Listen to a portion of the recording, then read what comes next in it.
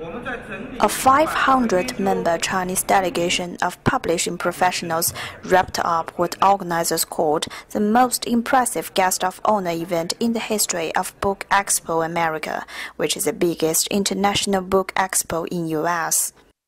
From May 27 to 29, some 150 Chinese publishers displayed nearly 10,000 book titles, as well as about 130 professional and cultural programs at the China Pavilion of the Expo. And while this may be coming to an end for China, I do think it is very much the beginning for both Chinese and American publishers to do business and benefit, and this will have long-reaching effects that will benefit both sides. This year's BEA also came at a time when the Chinese publishing industry scored an impressive performance last year.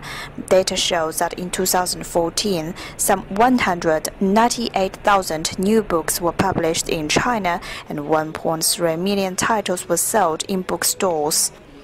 BEA is scheduled to move to Chicago next year, and Poland is taking over as the next guest of honor.